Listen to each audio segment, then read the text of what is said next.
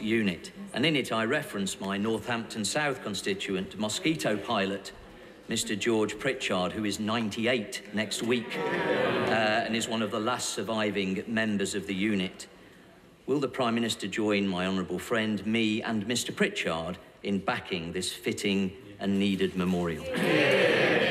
I thank him very much, and I will certainly do what I can to support it, though, of course, as he knows, the memorial to George Pritchard, though, as he knows, this is a matter for local authorities. What this House and what this government can certainly do is ensure that memorials are not desecrated, as they have been across this country, and make sure that we support legislation that penalises those who indulge in such desecration, Mrs.